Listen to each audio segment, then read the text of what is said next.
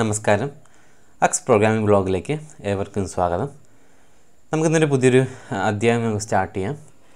ഒന്നുമില്ല, ഒരു web development ചെയ്യുന്ന സമയത്ത്, ഒരു വെബ് ആപ്ലിക്കേഷനോ വെബ്സൈറ്റോ ചെയ്യുന്ന സമയത്ത് നമുക്ക് ഒരു ഡാറ്റാബേസ് ആവശ്യമുണ്ട്. എല്ലാ വാല്യൂസും സ്റ്റോർ ചെയ്യാൻ വേണ്ടി നമുക്കൊരു ഡാറ്റാബേസ് ആവശ്യമുണ്ട്. അപ്പോൾ ഡാറ്റാബേസ് എന്ന് പറയുമ്പോൾ പല വെറൈറ്റി ഓഫ് ഡാറ്റാബേസ് ഉണ്ട്. SQL, mysql, ഒറാക്കിൾ, PostgreSQL, അങ്ങനെ പല ടൈപ്പ് ഡാറ്റാബേസസ് ഉണ്ട്.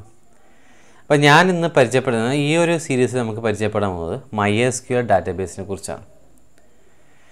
അപ്പോൾ mysql ഓപ്പറേഷൻസ് സാധാരണ ചെയ്യുന്നത് സെർവർ സൈഡ് സ്ക്രിപ്റ്റിംഗ് ലാംഗ്വേജ് ഉപയോഗിച്ചാണ്.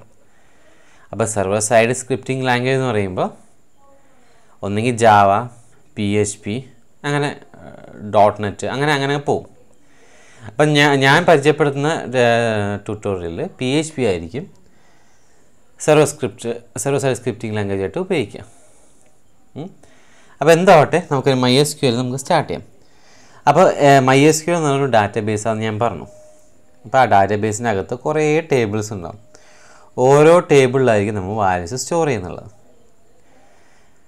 അപ്പോൾ ആദ്യം നിങ്ങൾക്കൊരു ബ്ലാക്ക് കമാൻഡ് ലൈൻ, ഇപ്പോൾ സാധാരണ കോളേജിലോ സ്കൂളിലൊക്കെ പഠിക്കുന്ന സമയത്ത് ബ്ലാക്ക് കമാൻഡ് ലൈനിലായിരിക്കും നിങ്ങൾക്ക് mysql കണക്റ്റും കാര്യങ്ങളൊക്കെ ചെയ്യുന്നുള്ളത്. അപ്പോൾ അത് പ്രശ്നമൊന്നുമില്ല. പക്ഷെ ഞാൻ എൻ്റെ ഈ ഒരു ട്യൂട്ടോറിയൽ ബ്ലാക്ക് സ്ക്രീനിന് പകരം ഒരു PHPയുടെ ഒരു ഓൾറെഡി ഉള്ളൊരു മോഡ്യൂൾ ഉണ്ട്. phpmyadmin എന്നാണ് ഒരു പ്രൊജക്റ്റാണ്. അപ്പോൾ അതിൽ ഒരു phpmyadmin എന്ന സംഭവമുണ്ട്. അത് വെച്ച് ആ ഒരു ഇൻ്റർഫേസ് വെച്ചാണ് ഞാനിവിടെ mysqlൻ്റെ എക്സാമ്പിൾസ് പറഞ്ഞു തരുന്നുള്ളത്. ആ ട്യൂട്ടോറിയലും കാര്യങ്ങളൊക്കെ പറഞ്ഞു തരുന്നുള്ളത്.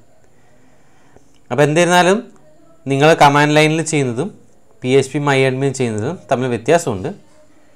പക്ഷേ കമാൻഡ്സാണ് ഉപയോഗിച്ച് ചെയ്യുന്നുണ്ടെങ്കിൽ രണ്ടും ഒരേപോലെ തന്നെ. പക്ഷേ phpmyadmin യൂസർ ഫ്രണ്ട്ലി ആയതുകൊണ്ട് നമുക്ക് കമാൻഡ്സ് അധികം ഉപയോഗിക്കേണ്ട ആവശ്യമില്ല phpmyadmin.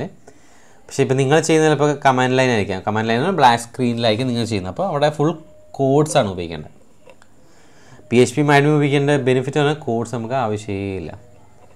എല്ലാം യൂസർ ഫ്രണ്ട്ലി ആയിട്ടുള്ള നമുക്ക് ജസ്റ്റ് മൗസിൽ ക്ലിക്ക് ചെയ്തിട്ടുള്ള പരിപാടി മാത്രമേ ഉള്ളൂ.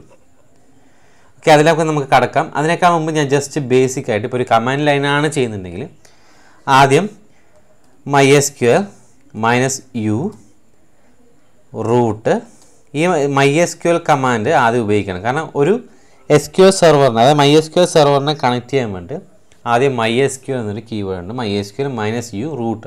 -u റൂട്ട് എന്ന് പറഞ്ഞാൽ എന്താണ് യൂസർ നെയിം. അപ്പോൾ യൂസർ നെയിം വ്യത്യാസം വരാം. By default mysqlൻ്റെ user name റൂട്ടായിരിക്കും. പിന്നെ -p. ഇത് കഴിഞ്ഞ് നിങ്ങൾക്ക് എൻ്റർ അടിക്കാം. ഓക്കെ, അപ്പോൾ ഞാനിപ്പോൾ -p കഴിഞ്ഞ് എൻ്റർ അടിച്ച് കഴിഞ്ഞാൽ പാസ്വേഡ് ചോദിക്കും. ബൈ ഡീഫോൾട്ട് എല്ലാ mysql പാസ്വേഡും നള്ളായിരിക്കും, ഒന്നും കൊടുത്തിട്ടുണ്ടാവില്ല. അപ്പോൾ ഒന്നുകൂടി എൻ്റർ അടിച്ച് കഴിഞ്ഞാൽ ഡയറക്റ്റ് നിങ്ങൾക്ക് mysqlൻ്റെ പ്രോംപ്റ്റിലോട്ട് വരും.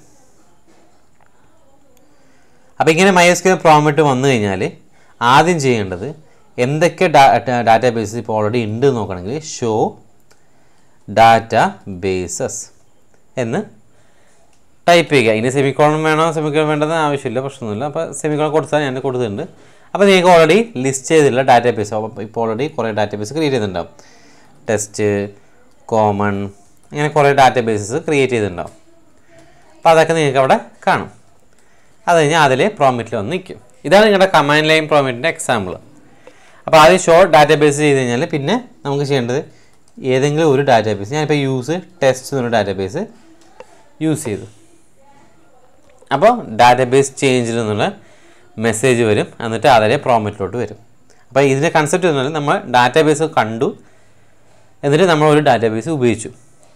അപ്പോൾ ഇൻ കേസ് നിങ്ങൾക്ക് ഡാറ്റാബേസ് അത് വേണ്ട, നിങ്ങൾക്ക് പുതിയത് ക്രിയേറ്റ് ചെയ്യണമെങ്കിൽ ക്രിയേറ്റ്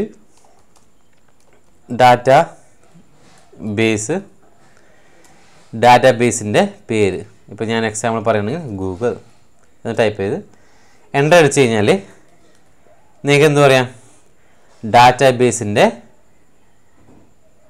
ഗൂഗിൾ എന്നൊരു ഡാറ്റാബേസ് ക്രിയേറ്റ് ചെയ്തിട്ടുണ്ടാവും. എന്നിട്ട് നിങ്ങൾക്ക് ഷോ ഡാറ്റാബേസസ് എന്ന് അടിച്ചു കഴിഞ്ഞാൽ ആ സ്പെല്ലിംഗ് മിസ്റ്റേക്ക്,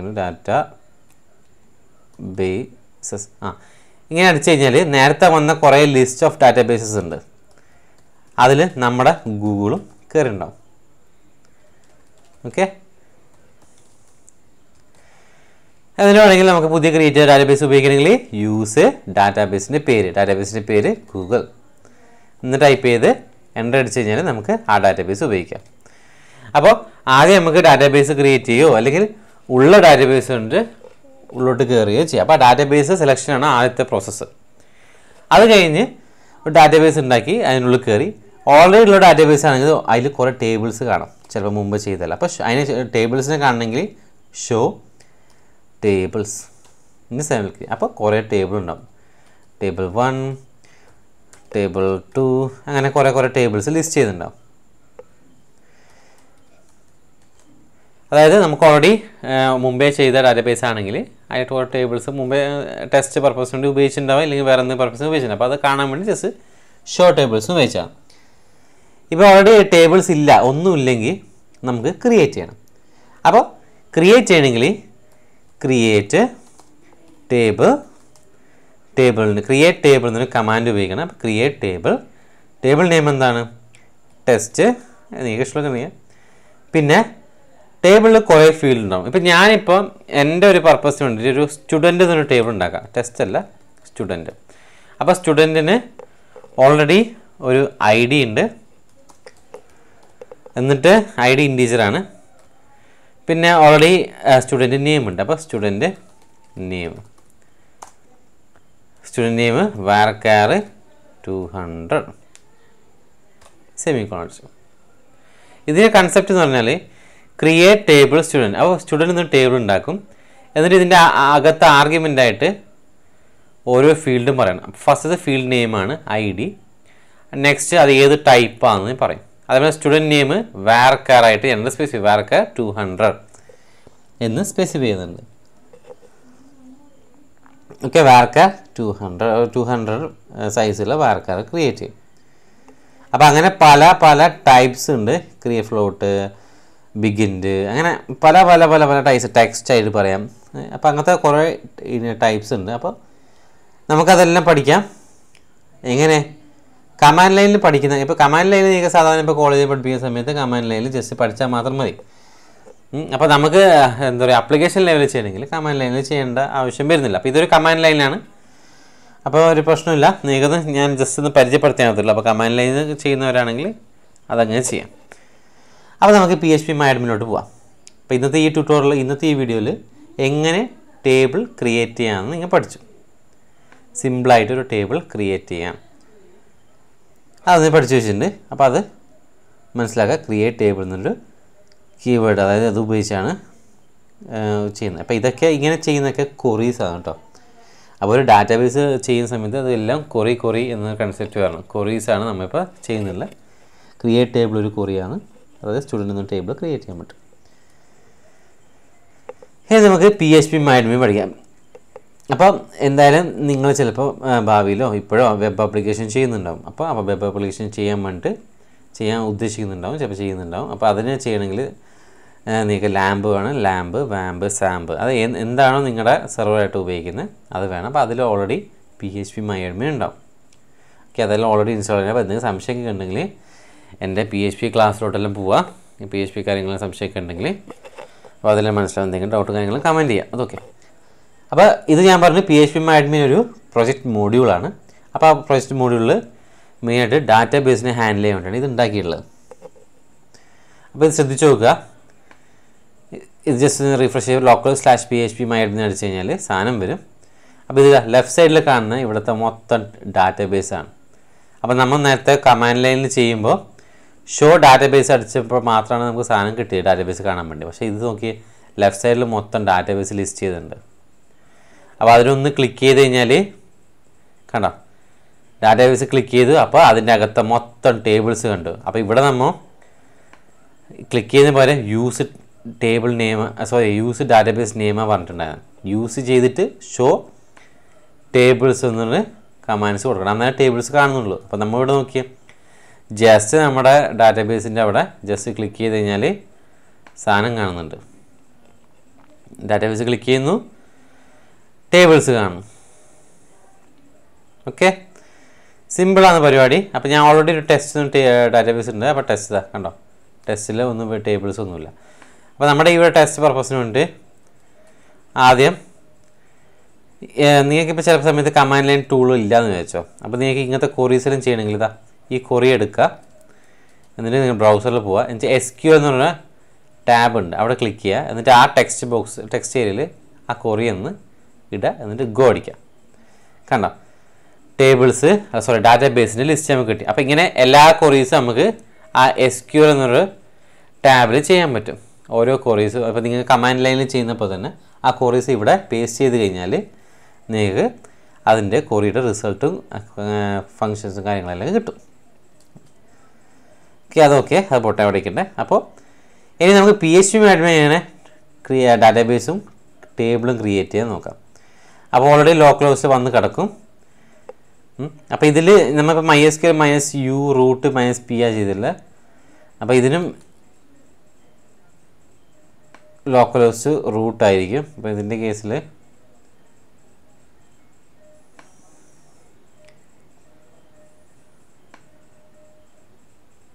ഓക്കെ, അപ്പോൾ ലോക്കൽ ഹോസ്റ്റ് വന്ന് കിടക്കും. ഡാറ്റാബേസ് ഉണ്ടെങ്കിൽ ഇതാ ഡാറ്റാബേസിന് പുതിയൊരു ഡാറ്റാബേസ് ക്രിയേറ്റ് ചെയ്യുന്നത് ഈ ടാബിൽ നിന്ന് ക്ലിക്ക് ചെയ്യുക, എന്നിട്ട് ഡാറ്റാബേസിൻ്റെ പേര് കൊടുക്കുക. ഞാനിവിടെ ഗൂഗിൾ നിർത്തും, നമ്മൾ നേരത്തെ ചെയ്ത പോലെ തന്നെ ക്രിയേറ്റ് ചെയ്തു. അപ്പോൾ നമുക്കിവിടെ കമാൻഡ് അറിയേണ്ട ഒരു ആവശ്യമില്ല. ക്രിയേറ്റ് ഡാറ്റാബേസ് ഗൂഗിളിൽ നിന്ന് കൊടുത്തിട്ടേ ഇല്ല ഞാൻ.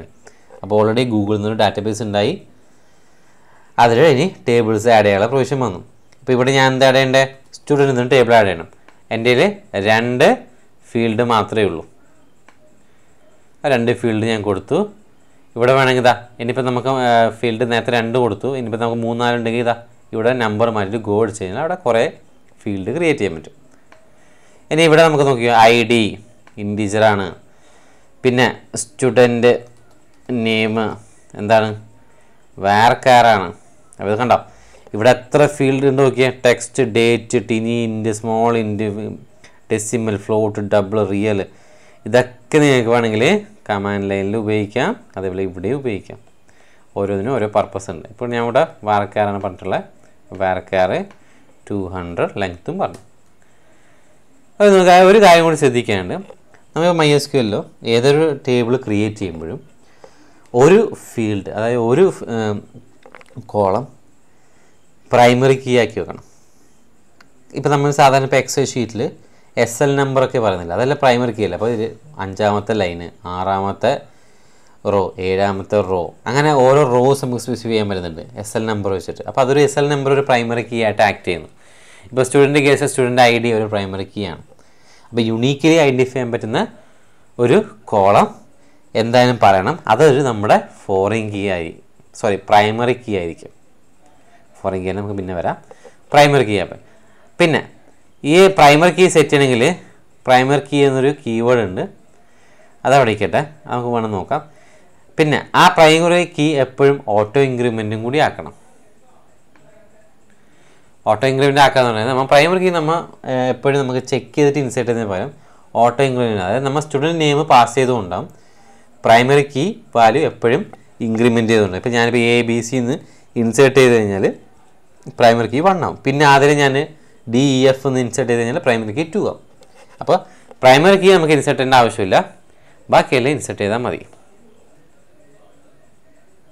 ഓക്കെ, അപ്പോൾ ഇത് ഓക്കെ, പ്രൈമറി കീ സെറ്റ് ചെയ്യുന്നത് മനസ്സിലായി. അതിനുശേഷം നമുക്ക് നോക്കാം പ്രിവ്യൂ SQL വെച്ചതാ ഓൾറെഡി നമ്മുടെ കോഡുണ്ട്.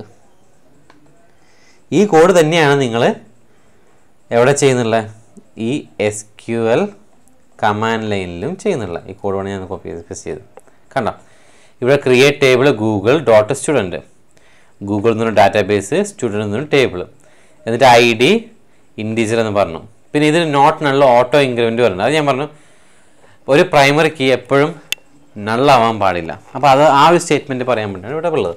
പിന്നെ ഞാൻ പറഞ്ഞ പ്രൈമറി കീ ഞാൻ കൊടുക്കുന്നില്ല, അപ്പോൾ അത് ഓട്ടോ ഇൻക്രിമെൻറ്റും ആയിരിക്കും. അപ്പോൾ ഇത് ഇത്രയ്ക്ക് കോഡ്സ് അടിച്ചാലാണ് നമുക്ക് കമാൻഡ് ലൈനിൽ ചെയ്യുമ്പോൾ കിട്ടുന്നുള്ളത്. phpmyadmin ആണ് നിങ്ങൾ ചെയ്യുന്നതെങ്കിൽ സിമ്പിളായിട്ട് സാധനം നമുക്ക് കിട്ടും. പിന്നെ സ്റ്റുഡൻറ്റ് നെയിം, പിന്നെ നമ്മുടെ ഒരു പ്രൈമറി കീ എന്നൊരു കൺസെപ്റ്റ് ഉണ്ട്. അപ്പോൾ പ്രൈമറി കീ കൊടുക്കുന്നത് ഇതും ഇവിടെ കണ്ട പ്രൈമറി സ്പേസ് കീ സ്പേസ് കൊടുത്തിട്ടും പ്രശ്നമില്ല. ഓപ്പണിംഗ് പാരാൻസിന് ക്ലോസിംഗ് പാരാൻസിനകത്ത് ID സ്പെസിഫൈ ഏതാണ് പ്രൈമറി കീ എന്ന്. അപ്പോൾ പ്രൈമറി കീ എന്തിനാണ്? യൂണീക്ക്ലി ഐഡൻറ്റിഫൈ ചെയ്യുന്നുണ്ട്. അപ്പോൾ ഒന്നിലധികം ഒരു പ്രൈമറി കീയിൽ ഒന്നിലധികം വാല്യൂസ് സെയിം ആവില്ല. ഓക്കെ, എന്നിട്ട് ടേബിൾ ക്രിയേറ്റ് ആയിട്ടില്ല, ജസ്റ്റ് സേവ്. വേറെ കുറേ ഓപ്ഷൻസ് ഉണ്ട്, അതൊക്കെ നമുക്കിപ്പോൾ ആവശ്യമില്ല. ജസ്റ്റ് സേവ് അടിക്കാം. കണ്ടോ, നമ്മുടെ ടേബിളിൻ്റെ സ്ട്രക്ചർ കിട്ടിയാൽ നമുക്ക്. ഓക്കെ, അപ്പോൾ ഇങ്ങനൊരു സ്ട്രക്ചർ കിട്ടണമെങ്കിൽ നിങ്ങൾക്ക് കമാൻഡ് ലൈനിൽ എന്ത് ചെയ്യണം? കമാൻഡ് ലൈൻ ഇങ്ങനെ MySQL നിന്ന് കർസർ ഉണ്ട്. അപ്പോൾ ഇവിടെ ഡെസ്ക് ടേബിളിൻ്റെ പേര് എന്താണ്?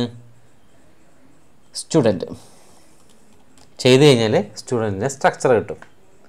ഓക്കെ, ഇതേ സ്ട്രക്ചറാണ് കിട്ടുന്നത്. ഇവിടെ ഇപ്പോൾ നമ്മൾ സ്ട്രക്ചർ ഒന്ന് ക്ലിക്ക് ചെയ്യുമ്പോൾ കണ്ട ഈ സ്ട്രക്ചർ കിട്ടി. സെയിം കേസ് ഞാനിതാ നമ്മുടെ ഇപ്പോൾ എന്ത് SQL ചെയ്യണമെങ്കിൽ ഞാൻ ഡെസ്ക് സ്റ്റുഡൻറ്റ് കൊടുത്തു. കണ്ടോ, നമുക്ക് structure കിട്ടിയുണ്ടോ? ID ഇൻറ്റീജറാണ്, not നള്ളാണ്, primary key ആണ്, ഓട്ടോ ഇൻക്രിമെൻ്റ് ആണ്, സ്റ്റുഡൻറ്റ് നെയിം വാർക്കർ 200 ആണ്. അപ്പോൾ ഇതൊരു നമ്മുടെ സ്ട്രക്ചറാണ്. സെയിം കേസാണ് ഇവിടെയും വരുന്നത്. ഇത് PHP ഡീഫോൾട്ട് സ്ട്രക്ചർ. നമ്മൾ SQL കമാൻഡ്സ് ഒക്കെ എഴുതുന്നെങ്കിൽ SQL എന്ന ടാബിൽ എഴുതിയാണ്. ഓക്കെ, പിന്നെ അതിലേക്ക് വാല്യൂസ് വന്നിട്ടുണ്ടെങ്കിൽ ബ്രൗസ് ക്ലിക്ക് ചെയ്തതാണ്. ഓക്കെ, അപ്പോൾ എല്ലാവർക്കും phpmyadmin കമാൻഡ് ലൈനിലും ചെയ്യുന്ന കുറച്ച് കോഡ്സ് മനസ്സിലായി ഞാൻ വിചാരിക്കുന്നു. ഒരു ഡാറ്റാബേസ് എങ്ങനെ ക്രിയേറ്റ് ചെയ്യാം, ഒരു ടേബിൾ എങ്ങനെ ക്രിയേറ്റ് ചെയ്യാം, കമാൻഡ് ലൈനിലാണെങ്കിൽ എങ്ങനെ ഡാറ്റാബേസിനകത്ത് പോകാം, എങ്ങനെ ടേബിളിൻ്റെ അകത്ത് പോകാം, സ്ട്രക്ചർ എങ്ങനെ കാണാം, എങ്ങനെ ടേബിൾ ക്രിയേറ്റ് ചെയ്യാം, അതൊക്കെ പഠിച്ചു ഞാൻ വിചാരിക്കുന്നുണ്ട്. അപ്പോൾ എന്തായാലും ഒരു ബേസിക് സ്റ്റുഡൻ്റ് എന്ന കൺസെപ്റ്റിലാണെങ്കിൽ കമാൻഡ് ലൈൻ ആദ്യം പഠിക്കുക, എന്നിട്ട് phpmyadmin വന്നാൽ മതി. അതായത് കുറച്ച് കമാൻഡ്സ് അറിയുകയാണെങ്കിൽ phpmyadmin വന്നാൽ ഈസിയാണ്, പെട്ടെന്ന് ചെയ്ത് സാധനം നമുക്ക് എടുക്കാൻ പറ്റും. അപ്പോൾ ഓക്കെ, എല്ലാവർക്കും ഇത് മനസ്സിലായി ഞാൻ വിചാരിക്കുന്നു. എന്തെങ്കിലും സംശയം കാര്യങ്ങളുണ്ടെങ്കിൽ കമൻറ്റ് ബോക്സിൽ മറക്കരുത്. അപ്പോൾ ഇത് നിങ്ങൾക്ക് ഉപയോഗമുണ്ട് എന്ന് തോന്നിക്കഴിഞ്ഞാൽ, ഇത് മനസ്സിലായി എന്ന് തോന്നിക്കഴിഞ്ഞാൽ എൻ്റെ ചാനലൊന്ന് സബ്സ്ക്രൈബ് ചെയ്യുക. ബെൽ ബട്ടൺ കൂടി അമർത്തുകയാണെങ്കിൽ നിങ്ങൾക്ക് അടുത്ത നോട്ടിഫിക്കേഷൻ കൂടി കിട്ടും. അടുത്ത വീഡിയോസിനുള്ള വീഡിയോസ് ഞാൻ ഇട്ടുകൊണ്ടിരിക്കുന്നുണ്ട്. അപ്പോൾ എല്ലാവർക്കും അടുത്ത ക്ലാസ്സിൽ കാണാം. നന്ദി.